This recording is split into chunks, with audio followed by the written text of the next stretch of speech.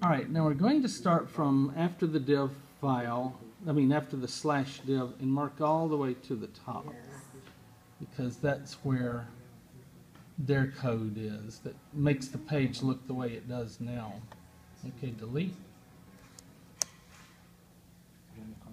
All right, now go into the folder again. Go up a level. Push this button to the right in certain versions of Windows. Okay, go into Model. Right-click on the file on the bottom, Cable Passenger. Open with Notepad. Excellent. All right, now start down this page. Scroll down, scroll down. There we go, stop. Back up.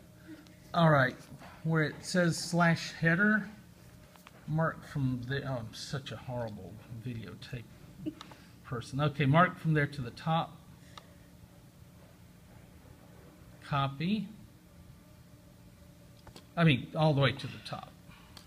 No. Start over. Oop, and I keep drifting. Okay, down the slash header. There you go. No, up. There. Okay, copy. Go back into the other file. The WordPad. There it is. Okay, go to the top and paste. Now go to the bottom of this file. I'm getting hungry. What do y'all want to eat? I'm starving. Okay, go from slash TD to the bottom. And this will vary depending on the document. All right, delete. Okay, go back into your passenger model. Go to the, see where it says slash center here? Mm-hmm. Mark below that all the way to the bottom. Oh, wait, too soon. Keep going. Keep going down. All right, there. Below the slash center, that'll get your footnote code and your bottom code. Now copy.